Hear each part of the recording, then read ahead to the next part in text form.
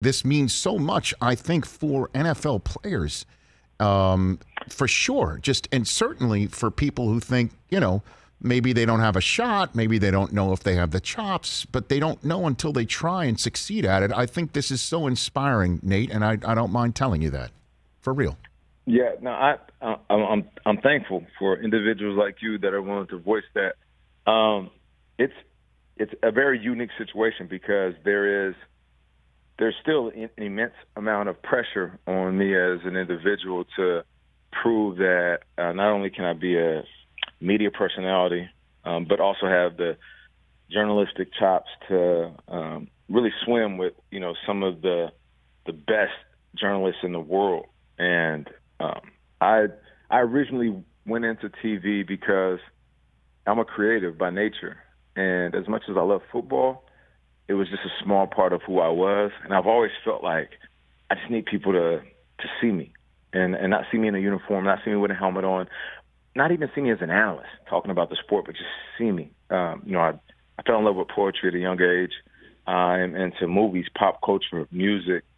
And I knew that eventually I would dive back into a space of comfort, which is talking about not just sports, but also news.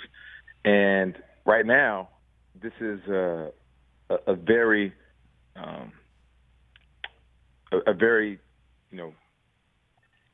unique time for athletes because we've had individuals before me. I've said this on air before. Ahmad Rashad was the biggest influence I ever had in my life. He was a football player, transitioned into basketball, and for the first time I've seen a cool black man that was so comfortable in his own skin. And this was me as a youngster. Now, I know individuals came before him and came after him, but I'm talking about my immediate influence of seeing somebody that looked like me on TV was Ahmad Rashad. And so many years later, I'm following that path. So I know that the seat on CBS This Morning is a very privileged position.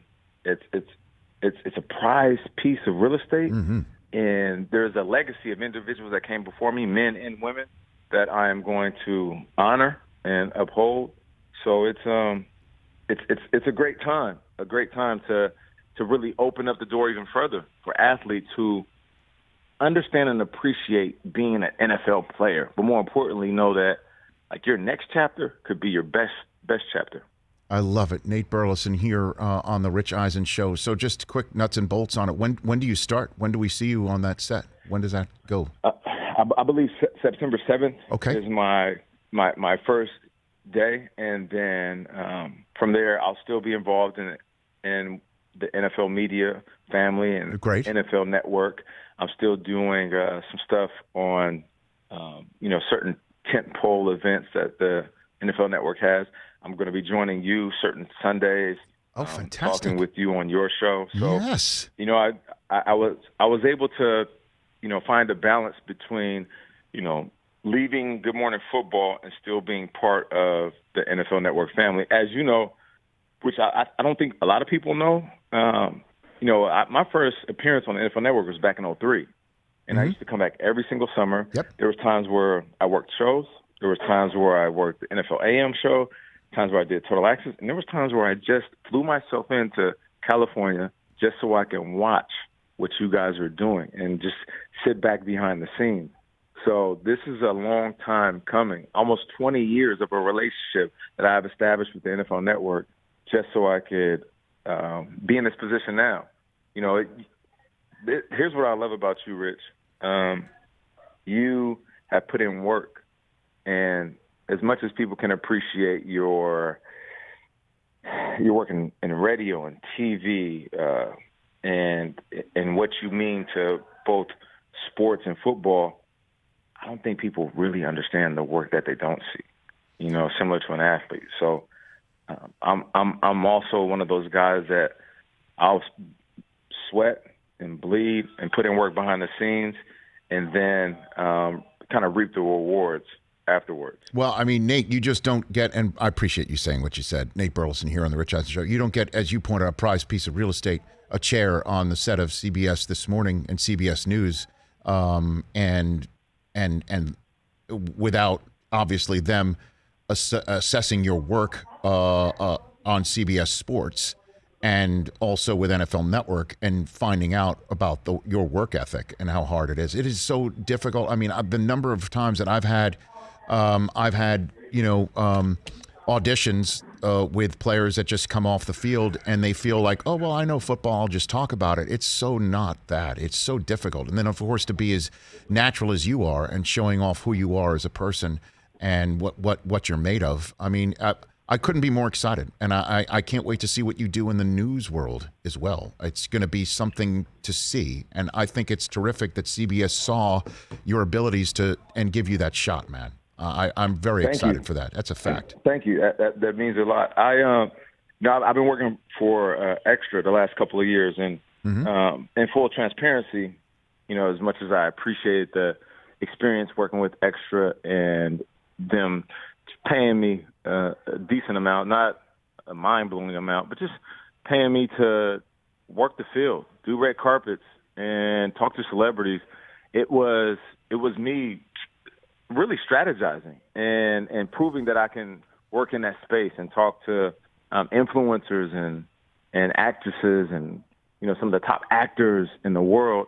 And I remember a few opportunities that I had to talk to J-Lo and Michelle Obama, and I remember doing the red carpet for The Irishman. And as I'm sitting here with a microphone, I'm jostling for position and literally elbowing other journalists, and I'm like, this isn't what I should be doing, but I feel like it's good for me right now at this point in my career.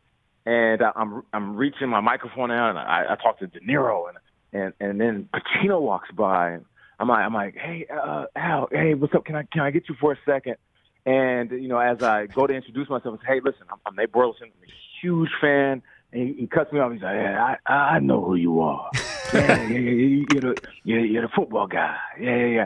I watch you. You do the morning show. You do Sundays. He's like, yeah, I love football. And in that moment, I started sweating. I looked at the camera. Hey, I'm literally sweating behind my knees. And I looked at the camera, and I tried to motion to my producer who was on the field with me in the red carpet. And I said, cut the cameras off for a second. I said, Mr. Pacino, do you know who I am? And he's like, yeah, I do. And I'm like, I'm blown away right now. He's like, you're doing good work. Yeah, I see you. And that meant a lot to me. Not because I was meeting one of my favorite actors, but it was somebody that was so far removed from the traditional sports space. And he was just saying, I've seen you put in work since you left the NFL. And that's all I've been trying to do. Listen, Rich, man, there's people that look at Nate Burleson being hired by CBS This Morning, and they're saying, what are you guys doing? Anthony Mason, who's a tremendous man. I met him, and he's extremely talented, rich history. Some of one of the individuals that you can't replace. I understand the hesitation. I understand the trepidation of fans that are saying, well, what are we doing here? Are you guys trying to do the Strahan thing with Nate Burleson? I love Strahan, one of my mentors. I'm just going to do my path differently. And as much as I can say this, and this isn't me patting myself on the back, what I can say is I was meant for this job. And what I've done over the last 7 years have been training so I don't let people down when this opportunity presents itself. So these are the moments before my next chapter opens up. And for anybody that has been paying attention to my career, just know that nothing has been done accidentally. Everything that I've done up to this point, working at the NFL Network, doing digital content, pregame, postgame, watching hosts when they're like, when I would work with you, I would look at you, I would watch your lips and your body language as you read the teleprompter, and I would try to mimic that. I did the same thing with James Brown. I did it with Dan Hellie, Lindsey Rose. The list goes on and on and on. Hey, you watched all the way to the end. Thanks for that. Watch more right here.